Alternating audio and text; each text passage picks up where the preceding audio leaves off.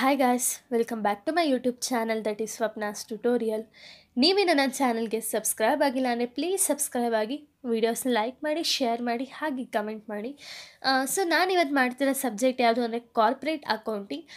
ನನ್ನ ಪ್ರೀವಿಯಸ್ ವೀಡಿಯೋದಲ್ಲಿ ನಾನು ಚಾಪ್ಟರ್ 2ನ ಸೆಕೆಂಡ್ ಮೆಥಡ್ ಎಕ್ಸ್ಪ್ಲೈನ್ ಮಾಡಿದೆ. ಈಗ ಥರ್ಡ್ ಮೆಥಡ್ ಎಕ್ಸ್ಪ್ಲೈನ್ ಮಾಡ್ತೀನಿ. ಯಾವುದು ಅಂದರೆ ಸೂಪರ್ ಪ್ರಾಫಿಟ್ ಮೆಥಡ್. ಇದು ಯೂಶಲಿ 12 ಮಾರ್ಕ್ಸ್ ಕೇಳುವಂಥ ಒಂದು ಕ್ವಶನ್ ಆಗಿದೆ ಈ ಒಂದು ಮೆಥಡಿಂದ. ಸೊ ನೋಡ್ಕೊಳ್ಳಿ, ಇಲ್ಲೊಂದು ಕ್ವಶನ್ ಇದೆ. First, balance sheet of XYZ company as on 31/3/2017 is under.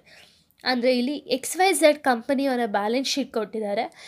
Liability side ಏನೇನಿದೆ ಅಂದರೆ 10,000 equity shares of rupees 100 each 10 lakh, 6,000 15% preference shares of rupees 100 each 6 lakhs, general reserves 80,000, P&L account 1,60,000, creditors 1,60,000. Asset side ಬಂದರೆ ನಮಗೆ fixed assets ಕೊಟ್ಟಿದ್ದಾರೆ 10 lakh, stock 3,50,000, ಡೆಟಾಸ್ 4,50,000, cash ಎಟ್ back 2 lakhs. So ನೋಡ್ಕೊಳ್ಳಿ, ಇಷ್ಟು information ಕೊಟ್ಟಿದ್ದಾರೆ. ಇದರಲ್ಲಿ ನಾವು ಯೂಶಲಿ ಕನ್ಸಿಡರ್ ಮಾಡೋದು ಯಾವುದು ಅಂದರೆ ಲಯಬಿಲಿಟಿ ಸೈಡ್ ಬಂದು ಬರೀ ಕ್ರೆಡಿಟರ್ಸ್ ಒಂದು ಕನ್ಸಿಡರ್ ಮಾಡ್ತೀವಿ. ಇನ್ನು ಅಸೆಟ್ ಸೈಡ್ ನಾವು ಇಷ್ಟು ಅಸೆಟ್ಸ್ ತೊಗೋಬೇಕು, ಫಿಕ್ಸ್ಡ್ ಅಸೆಟ್ಸು ತೊಗೋಬೇಕು, ಸ್ಟಾಕು, ಡೆಟಾಸು, ಕ್ಯಾಶ್ ಎಟ್ ಬ್ಯಾಂಕ್ ಇಷ್ಟು ಕೂಡ ನಾವು ಅಸೆಟ್ ಸೈಡಲ್ಲಿ ಕನ್ಸಿಡರ್ ಮಾಡಬೇಕಾಗುತ್ತೆ.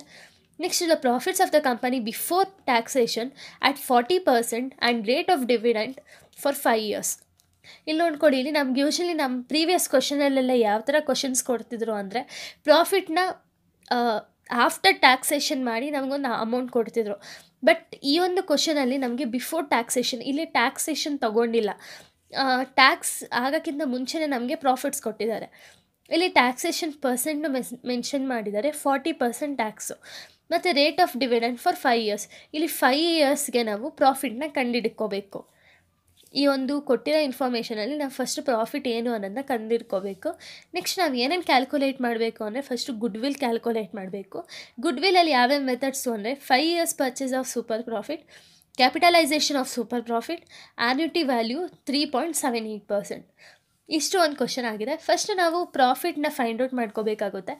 ಇಲ್ಲಿ ಈ ಒಂದು ಕ್ವಶನಲ್ಲಿ ಬಿಫೋರ್ ಟ್ಯಾಕ್ಸೇಷನ್ ಕೊಟ್ಟಿರೋದ್ರಿಂದ ನಾವು ಆಫ್ಟರ್ ಟ್ಯಾಕ್ಸೇಷನ್ ಏನು ಅಮೌಂಟ್ ಬರುತ್ತೋ ಆ ಒಂದು ಅಮೌಂಟ್ನ ತಗೋಬೇಕು ಕ್ವಶನ್ ಆನ್ಸರ್ಸಲ್ಲಿ. ಫಸ್ಟ್ ನಾವು ಪ್ರಾಫಿಟ್ನ ಕಂಡುಹಿಡ್ಕೋಬೇಕಾಗುತ್ತೆ. ಸೊಲ್ಯೂಷನ್ ಅಂತ ಬರೆದು ಇವಾಗ ನಮಗೆ ಕೊಟ್ಟಿರೋದು ಯಾವುದು, ಪ್ರಾಫಿಟ್ ಬಿಫೋರ್ ಟ್ಯಾಕ್ಸೇಷನ್ ಕೊಟ್ಟಿರೋದು. ಸೊ ಆ್ಯಸ್ ಇಟ್ ಈಸ್ ಹಾಗೆ ಹಾಕೊಳ್ಳೋಣ. ಪ್ರಾಫಿಟ್ ಬಿಫೋರ್ ಟ್ಯಾಕ್ಸ್ ಎಷ್ಟು ಕೊಟ್ಟಿದ್ದಾರೆ, 5 years ಅವ್ರು ನಮ್ಮನ್ನ ಮೆನ್ಷನ್ ಮಾಡಿದ್ದಾರೆ, 5 yearsಗೆ ಮೆನ್ಷನ್ ಮಾಡಿದ್ದಾರೆ. ಸೊ ನಾವು 5 years ಪ್ರಾಫಿಟ್ಸ್ನು ಆ್ಯಸ್ ಇಟ್ ಈಸ್ ತೊಗೊಳ್ಳೋಣ. 3,70,000 ಫಸ್ಟ್ ಇಯರು, ಅಂದರೆ 2013 ಬಂದು 3,70,000, 2013-14 4,10,000, ನೆಕ್ಸ್ಟು 4,40,000, ನೆಕ್ಸ್ಟು 4,30,000, ನೆಕ್ಸ್ಟ್ ಇಯರ್ ಬಂದು 4,60,000. ಇಷ್ಟು ನಮಗೆ ಪ್ರಾಫಿಟ್ ಕೊಟ್ಟಿದ್ದಾರೆ. ಇದನ್ನು ಕನ್ವರ್ಟ್ ಮಾಡೋಕ್ಕೂ ಸಹ ಅವರೇ ಟ್ಯಾಕ್ಸೇಷನ್ ಪರ್ಸೆಂಟ್ ಎಷ್ಟು ಅಂತಲೂ ಮೆನ್ಷನ್ ಮಾಡಿದ್ದಾರೆ. ಸೊ ಇಲ್ಲಿ ನಮಗೆ ಮೈನಸ್ ಮಾಡ್ಕೋಬೇಕಾಗುತ್ತೆ. Minus tax at 40%. ಇಲ್ಲಿ ಕೊಟ್ಟಿರೋದು ಎಷ್ಟು, ನಮಗೆ 40% ಟ್ಯಾಕ್ಸ್ನ ಡಿಡಕ್ಟ್ ಮಾಡಿ ಅಂತ ಹೇಳಿ ಕೊಟ್ಟಿರೋದು. ಸೊ ನಾವೇನು ಮಾಡಬೇಕಾಗುತ್ತೆ ಅಂದರೆ ಇಲ್ಲಿ ನೋಡ್ಕೊಳ್ಳಿ, ಇಲ್ಲಿ ಅಮೌಂಟ್ನ ತೊಗೋಬೇಕಾಗುತ್ತೆ. ಫಸ್ಟು 3,70,000 ಇಂಟು 40% ಮಾಡಬೇಕು. ಆಗ ಎಷ್ಟು ಬರುತ್ತೆ ನಮಗೆ, 1,48,000 rupees ಬರುತ್ತೆ. ಅದೇ ಥರ ನಾವು ರಿಮೈನಿಂಗ್ ಎಲ್ಲದಕ್ಕೂ ಮಾಡ್ಕೊಳ್ಳೋಣ. ಇನ್ನೊಂದು ಎಕ್ಸಾಂಪಲ್ ಕೊಡ್ತೀನಿ ನೋಡ್ಕೊಳ್ಳಿ. 4,10,000 ಇಲ್ಲಿ ಸೆಕೆಂಡ್ ಇಯರ್ ಪ್ರಾಫಿಟ್ನ ತೊಗೊಳ್ತೀನಿ ನಾನು. 4,10,000 ಇಂಟು ಎಷ್ಟು ಪರ್ಸೆಂಟ್ ಕೊಟ್ಟಿರೋದು, 40% ಕೊಟ್ಟಿದ್ದಾರೆ. ಸೊ ನಮಗೆ 1,64,000 ಬರುತ್ತೆ. ಸೊ ನಾವು ಇದೇ ಥರ ರಿಮೈನಿಂಗು ಮಾಡ್ಕೊಳ್ಳೋಣ. 4,40,000 ಇಂಟು 40% ಮಾಡಿದಾಗ ನಮಗೆ 1,76,000 rupees ಬರುತ್ತೆ. ನೆಕ್ಸ್ಟ್ 4,30,000 ಇಂಟು 40% ಮಾಡಿದಾಗ ನಮಗೆ 1,72,000 rupees ಸಿಗುತ್ತೆ. ನೆಕ್ಸ್ಟ್ 4,60,000 ಇಂಟು 40% ಮಾಡಿದಾಗ 1,84,000 rupees ಸಿಗುತ್ತೆ. ಇಷ್ಟು ನಮಗೆ ಡಿಡಕ್ಟ್ ಮಾಡಿದ್ಮೇಲೆ ಸಿಗೋದು. ಇವಾಗ ನಾವೇನು ಮಾಡಬೇಕು ಅಂದರೆ ಪ್ರಾಫಿಟ್ ಏನು ನಮಗೆ ಕೊಟ್ಟಿದ್ದಾರೋ ಕ್ವಶನಲ್ಲಿ ಅದರಲ್ಲಿ ಮೈನಸ್ ಟ್ಯಾಕ್ಸ್ ಮಾಡಬೇಕು. ಇವಾಗ ನಾವು ಏನು ಫೈಂಡ್ ಔಟ್ ಮಾಡ್ಕೊಂಡ್ವೋ ಆ ಒಂದು ಅಮೌಂಟ್ನ ನಾವು ಮೈನಸ್ ಮಾಡಿದ್ರೆ ಪ್ರಾಫಿಟ್ ಆಫ್ಟರ್ ಟ್ಯಾಕ್ಸ್ ಬರುತ್ತೆ. ನಮಗೆ ಪ್ರಾಫಿಟ್ ಆಫ್ಟರ್ ಟ್ಯಾಕ್ಸ್ ಅಮೌಂಟ್ ಏನು ಅನ್ನೋದು ಸಿಗುತ್ತೆ. ಈಗ ನೋಡ್ಕೊಳ್ಳಿ, ಫಸ್ಟ್ ಒಂದು 3,70,000 ಇದೆ. 3,70,000 ಮೈನಸ್ ಇಲ್ಲಿ ನೋಡಿ ಟ್ಯಾಕ್ಸ್ ಎಷ್ಟಿದೆ, 1,48,000 ರೂಪೀಸ್ ಟ್ಯಾಕ್ಸ್ ಇದೆ. 1,48,000 ರೂಪೀಸ್ ಮಾಡಿದಾಗ ನಮಗೆ 2,22,000 ರೂಪೀಸ್ ಬರುತ್ತೆ. ಅದು ಪ್ರಾಫಿಟ್ ಆಫ್ಟರ್ ಟ್ಯಾಕ್ಸ್ 2,22,000 ಬರುತ್ತೆ. ಅದೇ ಥರ ನಾವು 4,10,000ಅಲ್ಲಿ 1,64,000ನ ಮೈನಸ್ ಮಾಡಿದಾಗ ನಮಗೆ 2,46,000 ರೂಪೀಸ್ ಬರುತ್ತೆ. ನೆಕ್ಸ್ಟು 2,64,000 ರೂಪೀಸ್ ಬರುತ್ತೆ. 2,58,000 ಬರುತ್ತೆ. ಲಾಸ್ಟ್ ಒನ್ ಬಂದು 2,76,000 ರೂಪೀಸ್ ಬರುತ್ತೆ. ನಾವಿವಾಗ ಈ ಒಂದು ಅಮೌಂಟ್ನ ನಾವು ಪ್ರಾಫಿಟಾಗಿ ಲೆಕ್ಕ ತೊಗೋಬೇಕು. ಇದು ಬಿಫೋರ್ ಟ್ಯಾಕ್ಸ್ ಆಗಿರೋದ್ರಿಂದ ನಾವು ಕನ್ವರ್ಟ್ ಮಾಡ್ಕೋಬೇಕಾಗುತ್ತೆ. ಕನ್ವರ್ಟ್ ಮಾಡಿದ್ಮೇಲೆ ನಮ್ಗೆ ಯಾವುದು ಫೈನಲಾಗಿ ಆನ್ಸರ್ ಬರುತ್ತೋ ಈ ಒಂದು ಅಮೌಂಟ್ನ ನಾವು ಸ್ಟೆಪ್ 1ಅಲ್ಲಿ ಕನ್ಸಿಡರ್ ಮಾಡಬೇಕು. ಈಗ ನಾವು ಸ್ಟೆಪ್ 1 ಮಾಡೋಕ್ಕಿಂತ ಮುಂಚೆ ನಾವು ಪ್ರಾಫಿಟ್ನ ಅಬ್ಸರ್ವ್ ಮಾಡಬೇಕಾಗುತ್ತೆ. ಪ್ರಾಫಿಟ್ ಫ್ಲಕ್ಚುಯೇಟ್ ಸ್ಟೇಜಲ್ಲಿ ಇದೆಯಾ ಅಥವಾ ಇನ್ಕ್ರೀಸು ಡಿಕ್ರೀಸ್ ಆಗಿದೆಯಾ ಅಂತ ಹೇಳಿ ಫಸ್ಟ್ ನೋಡ್ಕೋಬೇಕಾಗುತ್ತೆ. ನೋಡಿ, ಫಸ್ಟು ಪ್ರಾಫಿಟ್ ಇಲ್ಲಿ ಫ್ಲಕ್ಚುಯೇಟ್ ಆಗಿದೆ. ಯಾಕೆ ಅಂದರೆ ಇಲ್ಲಿ ಫಸ್ಟು 2,22,000 ಇತ್ತು, ನೆಕ್ಸ್ಟು 46 ಇದೆ, ನೆಕ್ಸ್ಟು 64 ಇದೆ, ನೆಕ್ಸ್ಟು 58 ಇದೆ, ನೆಕ್ಸ್ಟು 2,76,000 ಇದೆ. ಸೊ ಇಲ್ಲಿ ಒಂದು ಸತಿ ಇನ್ಕ್ರೀಸ್ ಆಗುತ್ತೆ, ಇನ್ನೊಂದು ಕಡೆ ಡಿಕ್ರೀಸ್ ಆಗುತ್ತೆ, ಆ ಥರ ಆಗ್ತಾ ಹೋಗಿರೋದ್ರಿಂದ ಈ ಥರ ಪ್ರಾಫಿಟ್ಸ್ ಎಲ್ಲ ನಮಗೆ ಸಿಕ್ಕಿದಾಗ ನಾವೇನು ಮಾಡಬೇಕು ಅಂದರೆ ಸಿಂಪಲ್ ಪ್ರಾಫಿಟ್ ಮೆಥಡ್ನ ಫಾಲೋ ಮಾಡಬೇಕಾಗುತ್ತೆ. ಸ್ಟೆಪ್ 1ಅಲ್ಲಿ ಅಕಸ್ಮಾತ್ ಪ್ರಾಫಿಟ್ ಏನಾದರೂ ಇನ್ಕ್ರೀಸು ಅಥವಾ ಡಿಕ್ರೀಸ್ ಫಾರ್ಮ್ಯಾಟಲ್ಲಿ ಏನಾದರೂ ಇದ್ದಿದ್ರೆ ನಾವು ವೆಯ್ಟೆಡ್ ಆ್ಯಾವ್ರೇಜ್ ಮಾಡ್ತಿದ್ದೋ. ಬಟ್ ಇಲ್ಲಿ ಫ್ಲಕ್ಚುಯೇಟ್ ಆಗಿರೋದ್ರಿಂದ ನಾವು ಸಿಂಪಲ್ ಆ್ಯಾವ್ರೇಜ್ ಮೆಥಡ್ನ ಯೂಸ್ ಮಾಡಬೇಕು. ಈವನ್ ಈ ಮೆಥಡ್ ನಾವು ಹೇಗೆ ಫಾಲೋ ಮಾಡ್ತೀವಿ ಅಂದರೆ ನಮ್ಮದು ಪ್ರೀವಿಯಸ್ ವೀಡಿಯೋದಲ್ಲಿ ಯಾವ ಥರ ಸ್ಟೆಪ್ಸ್ ಇತ್ತು ಸೇಮ್ ಸ್ಟೆಪ್ಸು ಇಲ್ಲೂ ಇರುತ್ತೆ. ಬಟ್ ಗುಡ್ವಿಲಲ್ಲಿ ಮಾತ್ರ ಸ್ವಲ್ಪ ವೇರಿ ಆಗುತ್ತೆ ಅಷ್ಟೇ. ಗುಡ್ವಿಲಲ್ಲಿ ಅದು ಫೈನಲ್ ಸ್ಟೆಪ್ಪಿಗೆ ನಾವು ಕ್ಲೋಸ್ ಮಾಡ್ತಿದ್ದೋ. ಇಲ್ಲಿ ಏನು ಚೇಂಜಸ್ ಆಗುತ್ತೆ ಅಂದರೆ ಅಲ್ಲಿ ಯೂಶ್ವಲಿ 5th ಮೆಥಡ್ ನಾವು ಫೈನಲ್ ಆಗಿ ಮಾಡ್ತಿದ್ದೋ. ಬಟ್ ಇಲ್ಲಿ ಅವರೇ ಹೇಳಿದ್ದಾರೆ 5 years purchase of super profit ಕಂಡುಹಿಡಿಯೋಕ್ಕೆ, capitalisation ಮೆಥಡ್ನ ಕಂಡುಹಿಡಿಯೋಕ್ಕೆ ಮತ್ತು ಆನ್ಯುಟಿ ಮೆಥಡ್ನ ಕಂಡುಹಿಡಿಯೋಕ್ಕೆ ಅವರೇ ಹೇಳಿದ್ದಾರೆ. ಸೊ ಇಲ್ಲಿ ಇನ್ನೊಂದು 3 ಸ್ಟೆಪ್ಸ್ ಜಾಸ್ತಿ ಆಗುತ್ತೆ ಅಷ್ಟೇ, ಇನ್ನು ಮಿಕ್ಕಿದ ರಿಮೈನಿಂಗ್ ಎಲ್ಲ ಸೇಮ್ ಆಗುತ್ತೆ. ಸೊ ನೋಡ್ಕೊಳ್ಳಿ, ಇವಾಗ ಫಸ್ಟ್ ಸ್ಟೆಪ್ ಬಂದು ಕ್ಯಾಲ್ಕುಲೇಷನ್ ಆಫ್ ಅಡ್ಜಸ್ಟೆಡ್ ಆವ್ರೇಜ್ ಪ್ರಾಫಿಟ್ನ ನಾವು ಕ್ಯಾಲ್ಕುಲೇಟ್ ಮಾಡಬೇಕಾಗುತ್ತೆ. ಅದಕ್ಕೆ ಫಾರ್ಮುಲಾ ಏನು ಅಂದರೆ total profit divided by number of years. ಇಲ್ಲಿ ನೋಡಿ, ಆನ್ಸರ್ ನಾವು ಇವಾಗ ತಾನೇ ಕಂಡುಹಿಡ್ಕೊಂಡಿದ್ದೀವಿ, ಪ್ರಾಫಿಟ್ ಆಫ್ಟರ್ ಟ್ಯಾಕ್ಸು. ಸೊ ಈ ಒಂದು ಅಮೌಂಟ್ನ ನಾವು ಆ್ಯಡ್ ಮಾಡಬೇಕಾಗುತ್ತೆ. 2,22,000 ಪ್ಲಸ್ 2,46,000 ಪ್ಲಸ್ 2,64,000 ಪ್ಲಸ್ 2,58,000 ಪ್ಲಸ್ 2,76,000 ಮಾಡಿದಾಗ ನಮ್ಗೆ ಎಷ್ಟು ಬರುತ್ತೆ ಅಂದರೆ 12,66,000 ರೂಪೀಸ್ ಬರುತ್ತೆ ನಮಗೆ. ಇಷ್ಟೂ ಆ್ಯಡ್ ಮಾಡಿದಾಗ ಇಲ್ಲಿ ನಂಬರ್ ಆಫ್ ಇಯರ್ಸ್ ಅಂತ ಕೊಟ್ಟಿದ್ದಾರೆ. ಯಾವ ಇಯರ್ಸ್ ತೊಗೋಬೇಕು ಅಂದರೆ ಇಲ್ಲಿ ನೋಡಿ, ಪ್ರಾಫಿಟ್ನ ನಾವು ಕೌಂಟ್ ಮಾಡಿದಾಗ 1 2 3 4 5 ಇಯರ್ಸ್ ಪ್ರಾಫಿಟ್ ಅವ್ರು ನಮಗೆ ಕೊಟ್ಟಿದ್ದಾರೆ. ಸೊ ನಂಬರ್ ಆಫ್ ಇಯರ್ಸ್ ಬಂದು 5 ಇಯರ್ಸ್ ಆಗುತ್ತೆ. ಇವಾಗ ನಾವು 12,66,000 ಡಿವೈಡೆಡ್ ಬೈ 5 ಮಾಡಿದಾಗ ನಮಗೆ 2,53,200 ರೂಪೀಸ್ ಬರುತ್ತೆ. ಇದು ಅಡ್ಜಸ್ಟೆಡ್ ಆವ್ರೇಜ್ ಪ್ರಾಫಿಟ್ ಆಗಿದೆ. ಸೊ ಇದು ಸ್ಟೆಪ್ 1. ನೆಕ್ಸ್ಟ್ ಸ್ಟೆಪ್ 2 ಬಂದು ಕ್ಯಾಪಿಟಲ್ ಎಂಪ್ಲಾಯ್ಡ್ನ ಫೈಂಡ್ ಔಟ್ ಮಾಡ್ಕೊಳ್ಳೋದು. Calculation of capital employed. Capital ಎಂಪ್ಲಾಯ್ಡ್ನ ಹೇಗೆ ಫೈಂಡ್ ಔಟ್ ಮಾಡೋದು ಅಂದರೆ ನಾನು ಒಂದು ಪ್ರೀವಿಯಸ್ ವೀಡಿಯೋದಲ್ಲೇ ಹೇಳಿದ್ದೀನಿ. ಹೇಗೆ ಫೈಂಡ್ ಔಟ್ ಮಾಡೋದು ಅಂದರೆ ನಾವು ಇಲ್ಲಿ ಅಸೆಟ್ಸು, ಲಯಬಿಲಿಟೀಸ್ ಏನೇನೆಲ್ಲ ಕೊಟ್ಟಿದ್ದಾರೋ ಅದನ್ನೆಲ್ಲ ನಾವಿಲ್ಲಿ ಕನ್ಸಿಡರ್ ಮಾಡಬೇಕಾಗುತ್ತೆ. ಸೊ ಫಸ್ಟ್ ನೋಡ್ಕೊಳ್ಳಿ, ಇಲ್ಲಿ ನಾನು ಆವಾಗಲೇ ಹೇಳ್ದಂಗೆ ಅಸೆಟ್ಸಲ್ಲಿ ನಾವು ಇಷ್ಟು ಅಸೆಟ್ಸ್ನ ನಾವು ಕನ್ಸಿಡರ್ ಮಾಡಬೇಕು. ಬಟ್ ಲಯಬಿಲಿಟೀಸಲ್ಲಿ ಬರೀ ಕ್ರೆಡಿಟರ್ಸ್ ಮಾತ್ರ ನಾವು ಕನ್ಸಿಡರ್ ಮಾಡಬೇಕು. ಸೊ ನೋಡ್ಕೊಳ್ಳಿ, ಇಲ್ಲಿ ಫಸ್ಟು ಅಸೆಟ್ಸ್ ಬಂದು ಫಿಕ್ಸೆಡ್ ಅಸೆಟ್ಸ್ ಅಂತ ಕೊಟ್ಟಿದ್ದಾರೆ. ಫಿಕ್ಸೆಡ್ ಅಸೆಟ್ಸ್ ಎಷ್ಟು ಕೊಟ್ಟಿದ್ದಾರೆ ನಮ್ಮದೊಂದು ಕ್ವಶನಲ್ಲಿ 10 lakh ಫಿಕ್ಸ್ಡ್ ಅಸೆಟ್ಸ್ ಕೊಟ್ಟಿದ್ದಾರೆ. So as it is 10 lakh ಹಾಕೋಣ. ನೆಕ್ಸ್ಟ್ ಬಂದು ಸ್ಟಾಕು 3,50,000 ರೂಪೀಸ್ ಕೊಟ್ಟಿದ್ದಾರೆ ಅಮೌಂಟ್ನ. ಸ್ಟಾಕ್ 3,50,000.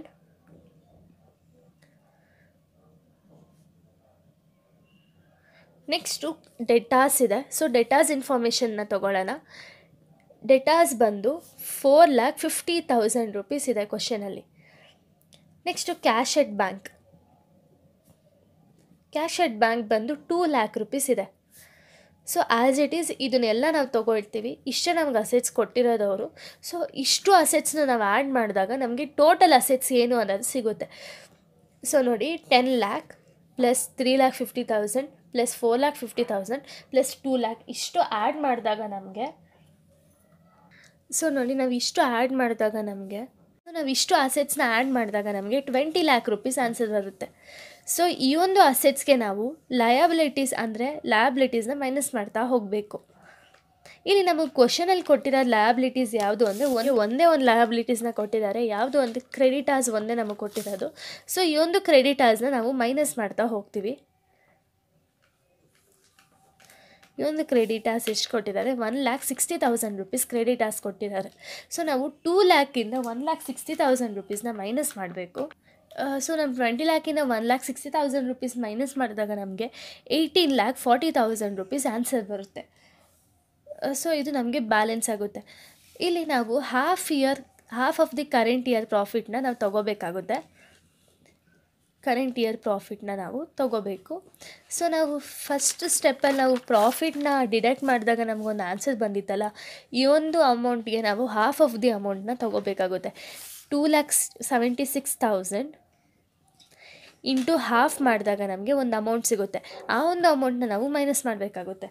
ಇಲ್ಲಿ ನಾವು 2,76,000 minus into half of the current year profit ತೊಗೊಂಡಾಗ ನಮಗೆ 1,38,000 ರೂಪೀಸ್ ಆನ್ಸರ್ ಬರುತ್ತೆ.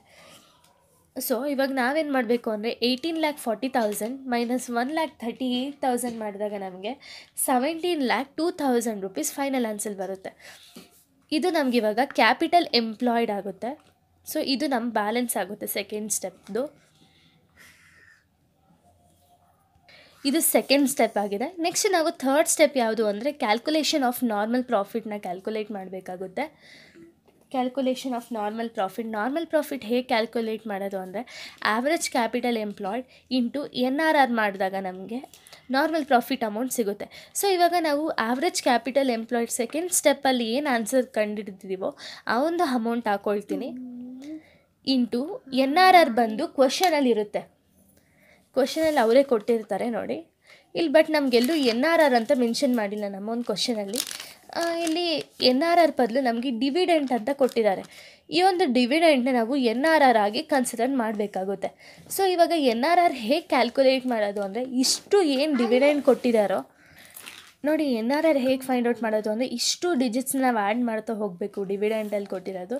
ನೋಡಿ ಇವಾಗ ಡಿವಿಡೆಂಟ್ ಏನು ಪರ್ಸೆಂಟೇಜ್ ಕೊಟ್ಟಿದ್ದಾರೆ? 8+10+12+15+15 ಮಾಡಿದಾಗ ನಮಗೆ 60 ಆನ್ಸರ್ ಬರುತ್ತೆ. ಈ 60ಗೆ ಎಷ್ಟು ಇಯರ್ಸ್ ಕೊಟ್ಟಿದ್ದಾರೆ ಅಷ್ಟು ಇಯರ್ಸ್ನ ನಾವು ಡಿವೈಡ್ ಮಾಡಬೇಕಾಗುತ್ತೆ. 60 ಡಿವೈಡೆಡ್ ಬೈ 5 ಇಯರ್ಸ್ ಮಾಡಿದ್ರೆ ನಮಗೆ 12 ಆನ್ಸರ್ ಬರುತ್ತೆ. ಇದು NRR ಪರ್ಸೆಂಟೇಜ್ ಆಗಿರುತ್ತೆ. ಅಂದರೆ 12%ನ ನಾವು ತೊಗೋಬೇಕಾಗುತ್ತೆ. ಇಲ್ಲಿ NRR ಪರ್ಸೆಂಟೇಜ್ ಬಂದು 12%. 17,02,000 ಇಂಟು 12% ಮಾಡಿದಾಗ ನಮಗೆ 2,04,240 ರೂಪೀಸ್ ಆನ್ಸರ್ ಬರುತ್ತೆ. ಇದು ಸ್ಟೆಪ್ 3 ಆನ್ಸರ್. ನೆಕ್ಸ್ಟ್ ಸ್ಟೆಪ್ 4 ಬಂದು ಕ್ಯಾಲ್ಕುಲೇಷನ್ ಆಫ್ ಸೂಪರ್ ಪ್ರಾಫಿಟ್ನ ಹೇಗೆ ಕ್ಯಾಲ್ಕುಲೇಟ್ ಮಾಡೋದು ಅಂದರೆ ನಾವು adjusted average profit minus normal profit ಮಾಡಿದಾಗ ನಮಗೆ ಸೂಪರ್ ಪ್ರಾಫಿಟ್ ಏನು ಅನ್ನೋದು ಸಿಗುತ್ತೆ.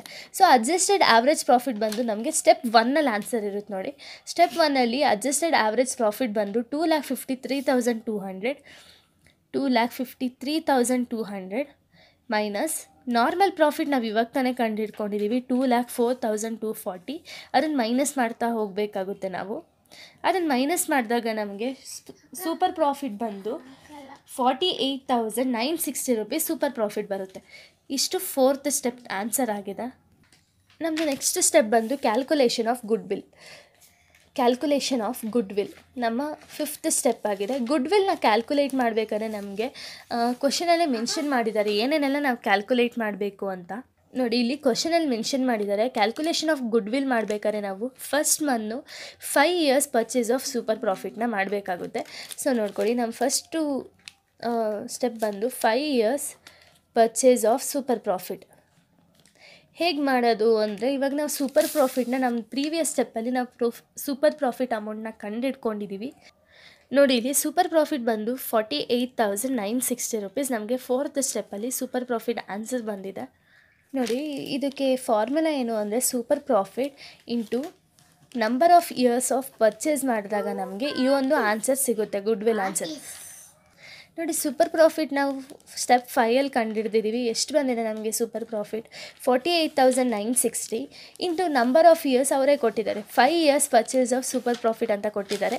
ಇಂಟು 5 ಮಾಡಿದಾಗ ನಮಗೆ 2,44,800 ರೂಪೀಸ್ ಆನ್ಸರ್ ಬರುತ್ತೆ. ಇದು ಎ ಕ್ವಶನ್ಗೆ ಆನ್ಸರ್ ಆಗಿದೆ. ನೆಕ್ಸ್ಟ್ ಕ್ವಶನ್ ಬಂದು ಕ್ಯಾಪಿಟಲೈಸೇಷನ್ ಆಫ್ ಸೂಪರ್ ಪ್ರಾಫಿಟ್. ನೋಡಿ, ಕ್ಯಾಪಿಟಲೈಸೇಷನ್ ಆಫ್ ಸೂಪರ್ ಪ್ರಾಫಿಟ್ನ ಮಾಡ್ಕೋಬೇಕಾಗುತ್ತೆ ನಾವು. ಸೂಪರ್ ಪ್ರಾಫಿಟ್ ಫಾರ್ಮುಲಾ ಏನು ಅಂದರೆ goodwill is equals to S P ಅಂದರೆ super profit divided by NRR into 100 ಮಾಡಿದಾಗ ನಮಗೆ capitalisation of super profit answer ಸಿಗುತ್ತೆ. ಸೊ ನಾವು ಎಸ್ ಪಿ ಬಂದು ನಾವು ಸ್ಟೆಪ್ 4ಅಲ್ಲಿ ಕಂಡುಹಿಡಿದಿದ್ದೀವಿ. ಎಷ್ಟು ಬಂದಿದೆ? 48,960 ರೂಪೀಸ್ ಬಂದಿದೆ. ಮತ್ತು NRR ಸಹ ನಾವು ಆವಾಗಲೇ ಕಂಡುಹಿಡ್ಕೊಂಡಿದ್ದೋ. ನೋಡಿ, 12% NRR ಇದೆ. ಸೊ ಆ್ಯಸ್ ಇಟ್ ಈಸ್ 12 ಅಂತ ತೊಗೊಳ್ಳೋಣ. ಇಂಟು 100 ಮಾಡಿದಾಗ ನಮಗೆ ಗುಡ್ವಿಲ್ ಬಂದು 4,08,000 ರೂಪೀಸ್ ಗುಡ್ವಿಲ್ ಆನ್ಸರ್ ಬರುತ್ತೆ. ಇದು B1ಗೆ ಆನ್ಸರ್ ಆಗಿದೆ. ನೆಕ್ಸ್ಟ್ ಸಿ ಕ್ವಶನ್ ಕೊಟ್ಟಿದ್ದಾರೆ. ಏನು ಅಂದರೆ ನೋಡಿ, ಆ್ಯನ್ಯುಟಿ ವ್ಯಾಲ್ಯೂ 3.78 ಅಂತ ಕೊಟ್ಟಿದ್ದಾರೆ. ಇಲ್ಲಿ ಆ್ಯನ್ಯುಟಿ ವ್ಯಾಲ್ಯೂನ ನಾವು ಸಹ ಕಂಡುಹಿಡ್ಕೋಬೇಕಾಗುತ್ತೆ. ಆ್ಯನ್ಯುಟಿ ಮೆಥಡ್ ಇದಕ್ಕೆ ಫಾರ್ಮುಲಾ ಏನು ಅಂದರೆ goodwill is equals to super profit into annuity value ಮಾಡಿದಾಗ ನಮಗೆ ಆ್ಯನ್ಯುಟಿ ವ್ಯಾಲ್ಯೂ ಮೆಥಡ್ದು ಆನ್ಸರ್ ಸಿಗುತ್ತೆ. ಸೊ ಇಲ್ಲೂ ಸಹ ಎಸ್ ಪಿ ಬಂದು ನಾವು ಆ್ಯಸ್ ಇಟ್ ಈಸ್ 4th ಸ್ಟೆಪ್ಪಲ್ಲಿ ಏನು ಆನ್ಸರ್ನ ಕಂಡುಹಿಡ್ಕೊಂಡಿರ್ತೀವೋ ಆ ಒಂದು ಆನ್ಸರ್ ಇಂಟು ಆ್ಯನ್ಯುಟಿ ವ್ಯಾಲ್ಯೂ ಬಂದು ಕ್ವಶನಲ್ಲೇ ಕೊಟ್ಟಿದ್ದಾರೆ 3.78 ಅಂತ. ಇಂಟು 3.78 ಮಾಡಿದಾಗ ನಮಗೆ ಗುಡ್ವಿಲ್ ಅಮೌಂಟ್ ಬಂದು 1,85,068.8 ರೂಪೀಸ್ ಬರುತ್ತೆ. ಸೊ ಇಷ್ಟು ಒಂದು ಕ್ಯಾಲ್ಕುಲೇಷನ್ ಆಫ್ ಗುಡ್ವಿಲ್ ಆಗಿದೆ. ಸೊ ಈ ಒಂದು ಸಮ್ನ ನಾವು ಯೂಶಲಿ 12 ಮಾರ್ಕ್ಸಿಗೆ ಕೇಳ್ತಾರೆ ಈ ಸೂಪರ್ ಪ್ರಾಫಿಟ್ ಮೆಥಡ್ನ. ನಾನು ನೆಕ್ಸ್ಟ್ ವೀಡಿಯೋದಲ್ಲಿ ನಾನು ಚಾಪ್ಟರ್ 3ನ ಎಕ್ಸ್ಪ್ಲೈನ್ ಮಾಡ್ತಿದ್ದೀನಿ. ಸೊ ಇಷ್ಟು ಒಂದು ಚಾಪ್ಟರ್ 2 ರಿಲೇಟೆಡ್ ಸಮ್ಸ್ ಆಗಿದೆ. 12 ಮಾರ್ಕ್ಸ್ ಮತ್ತು 4 ಮಾರ್ಕ್ಸ್ ರಿಲೇಟೆಡ್ ಸಮ್ಸ್ ಆಗಿದೆ. So thank you guys, thanks for watching.